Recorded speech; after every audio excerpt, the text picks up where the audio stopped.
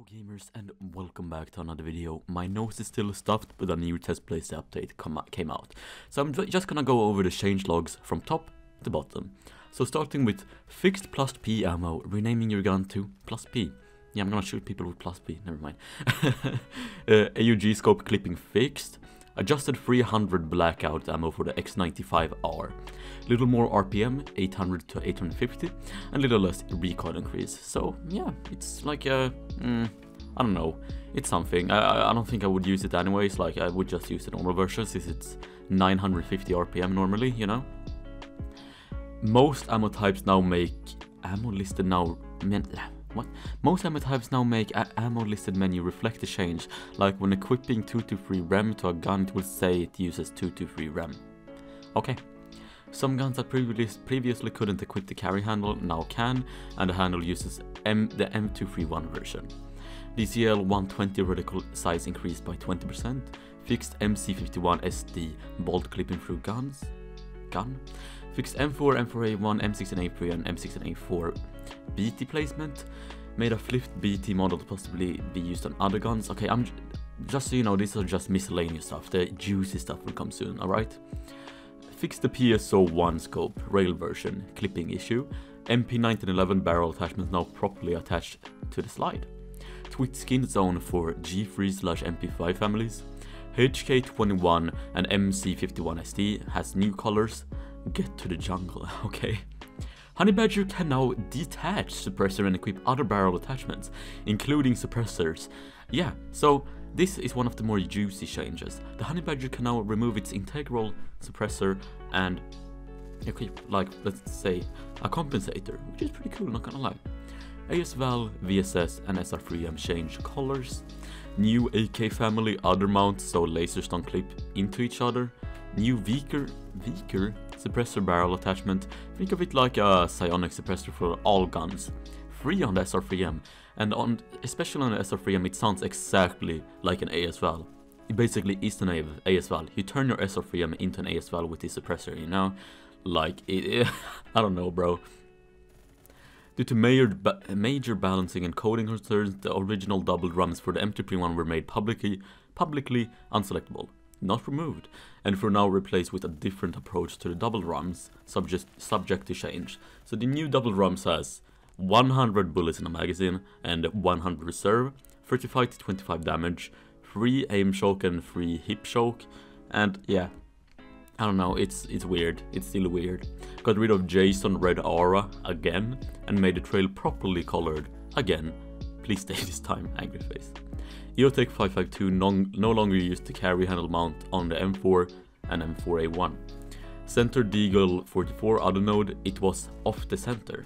This wasn't stated in the change logs, but the SKS now has an extended magazines, well, 2 extended magazines, one that gives it 30 bullets in a magazine and one that gives it 45 bullets. It's kind of funny, not gonna lie.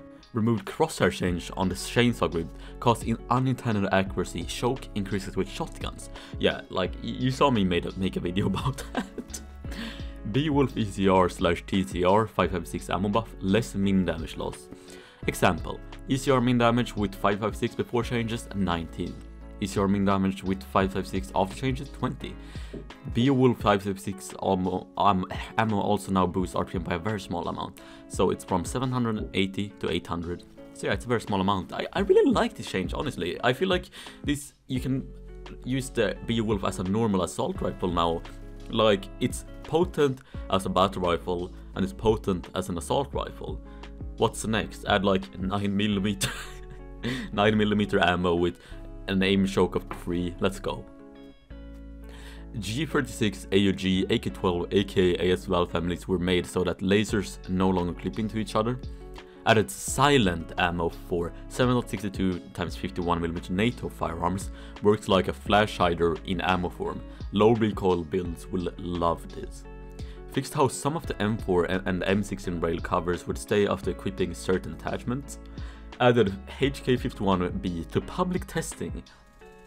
Stats tweaked to be hopefully more balanced, find it under carbines. So it now has 41 to 22 damage with a 1.4 times headshot multiplier and a 1 times torso multiplier. It fires at 950 RPM I think, has 100 bullets in the magazine and has garbage recoil. Yeah, it's kind of a fun carbine, if I'm gonna be honest. It's a fun LMG in a way.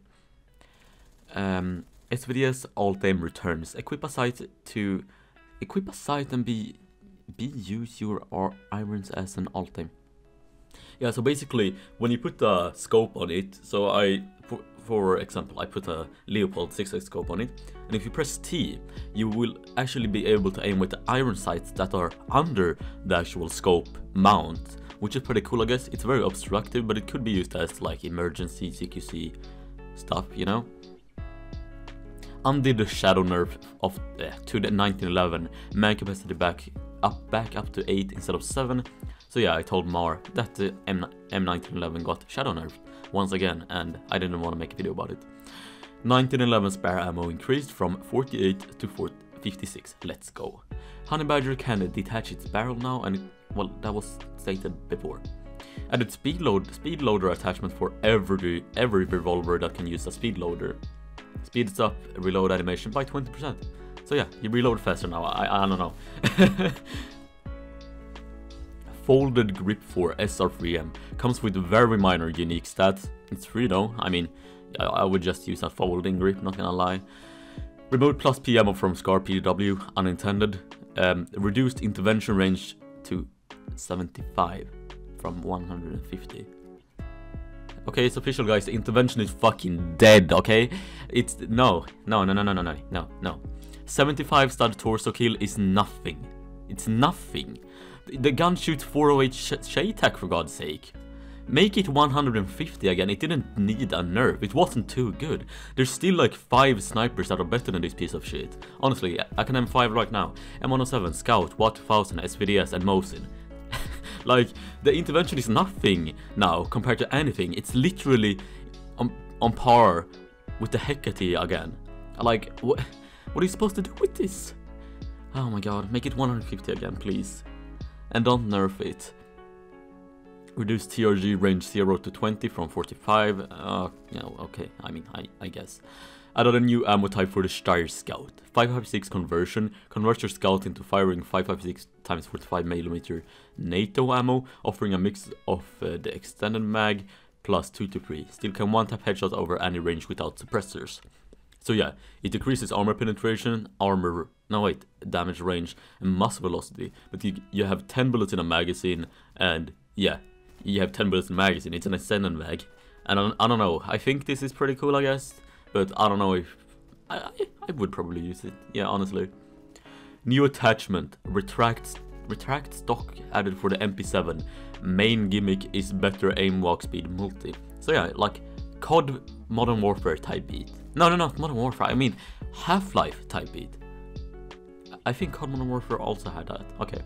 Renamed X95R attachment, 300 AAC blackout to 300 blackout conversion.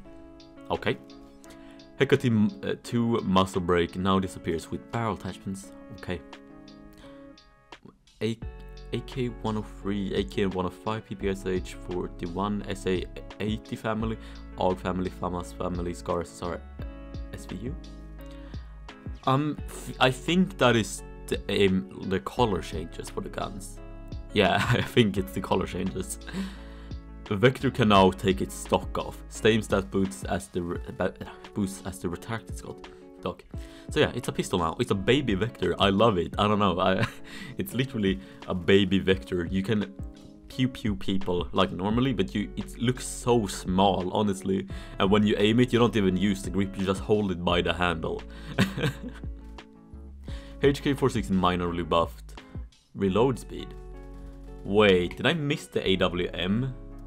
Am I dumb? The last thing they added was an AWP, the AWP, the CSGO, you know? So there's an 308 conversion for the AWM, which basically makes it an AWP. It can hold 10 bullets in a magazine, has like 45 studs, 1 kill torso. It's pretty good, but it has lower muzzle velocity. So you CSGO fanatics now finally have the AWP. It's pretty good, not gonna lie. It's like a better AWS in the end, honestly. So yeah, the AWP is finally in Phantom Forces. let's go! If you enjoyed the video, press the like button, buy my merch even if I don't have any, and I'll catch you in the next one. See ya.